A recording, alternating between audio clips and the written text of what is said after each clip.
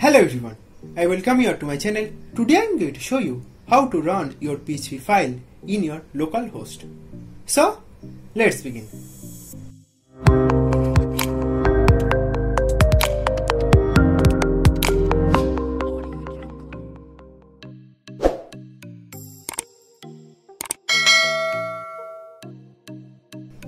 Now to run your PHP file in your local host, I will be recommending you a software called XAMPP.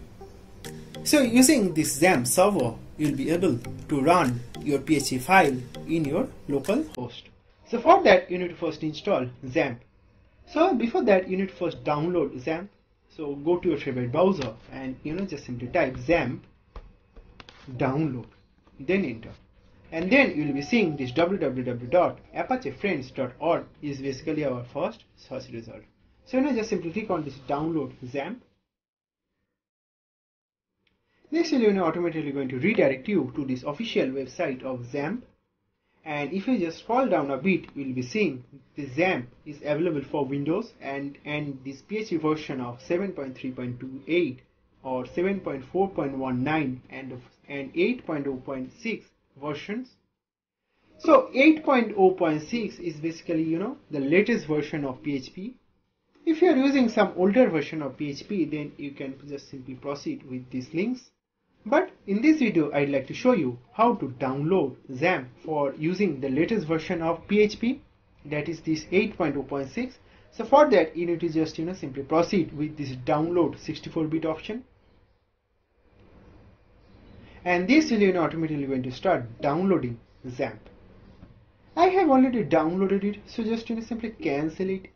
And if I just simply minimize my browser, and if I just simply go to my download directory, you can clearly see the XAMPP 8.0.6 installer has been rightly downloaded over here, and the file size is 157 MB.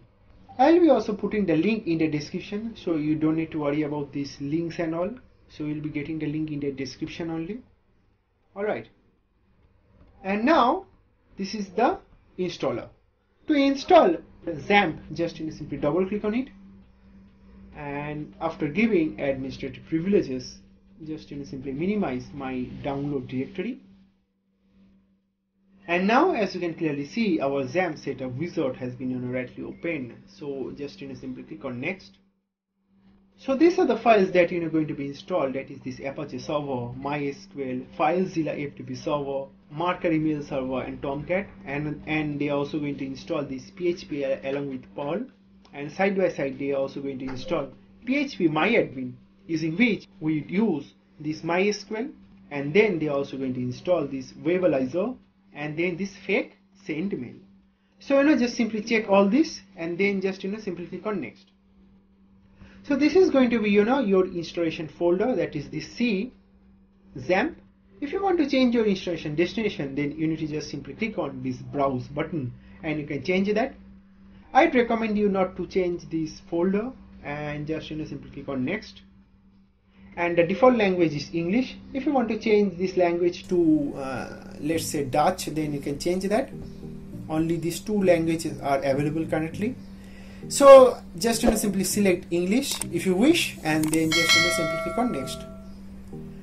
And now just again simply click on next. This will automatically going to open this official website of Bitnami. For the time being, just simply minimize it, and it's now currently ready to install. So just simply click on next for installation, and it has rightly started installing XAMPP. Now let's see what this Bitnami website is actually giving us. So here is currently telling that say hello to your favorite application on XAMPP. So if you just scroll down a bit, you'll be seeing that they have these various web builder called this WordPress, Joomla, Drupal and all. So all these are very useful web builders. I have already made a video on how to use this WordPress in your local host. I'll be also putting the link in the description. So I will recommend you to also check that video so that you can use this beautiful feature of XAMPP, that is this WordPress, and how to use this WordPress for absolutely free in your local host. So do watch that video as well. You will get to know more about this website and all using that video. Now the installation is currently running. It's now currently unpacking some files. It will take some time to install, maybe a couple of minutes or even more. So what I'll be doing is I'll be coming back after installing XAMPP. Yeah. So we'll come back, and now as you can clearly see, our XAMPP has been rightly installed, and it's now currently telling that whether we'd like to start our control panel now. So just simply check this and just simply click on finish. So this will automatically going to open your control panel. And now as you can clearly see, our XAMPP control panel has been rightly opened. So you can just simply start your Apache, and you can also start your MySql. So just simply start your Apache and MySql, and then just simply minimize your XAMPP, and then just simply go to your C directory, and then you'll be seeing this XAMPP folder. So just simply double click on it, and then you'll be seeing this htdocs folder. This is very important, guys. Just remember this htdoc folder. For XAMPP, using this htdoc folder, we basically host our PHP file. So XAMPP uses this htdoc folder, which basically acts as a server in your local host. And now, as promised, now I'd like to show you how we can run your PHP file. So for that, just simply click on a new folder, and let's name this as a php_program. So go inside that folder. In here, I'd like to create a new file where we'd like to simply write a PHP code snippet. So just simply right click on it first, and then just simply click on new, then text document. So in here, just simply go inside that text document, and here let's write a simple PHP code snippet. So angular bracket PHP, then just simply close that tag, and here just simply type hello, first echo, then hello world, and then just simply go to file, then save as, and then you need to save this file as, let's give a file name as prog, then .php. This is very important. You need to save this file as .php extension, and also you need to save as type as to all file. So you need to do these two things. First, you need to save this file as your file name, then .php, and you need to save this file as type all file, and then just simply click on save.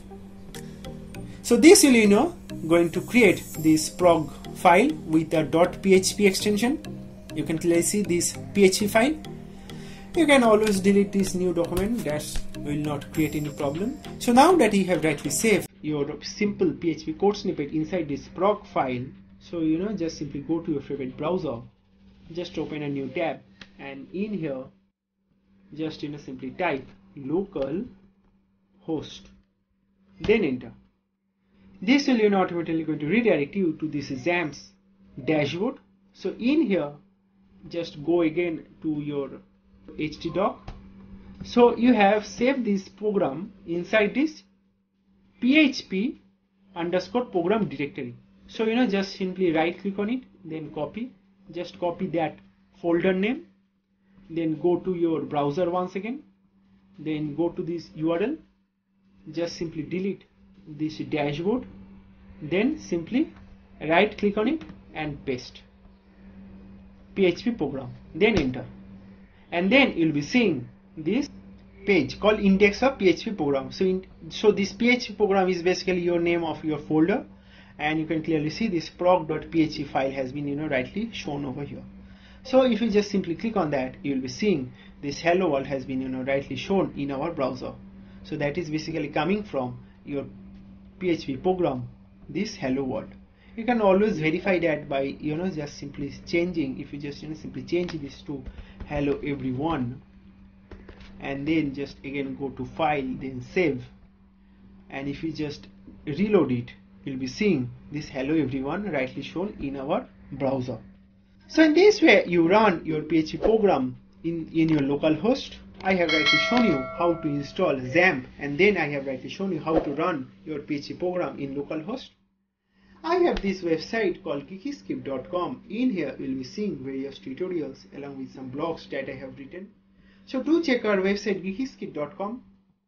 So that's all for this video, friends. Thank you very much for watching this video. If you like this video, then please give it a like and also do share it with your friends. Thank you very much for watching this video, and God bless you all.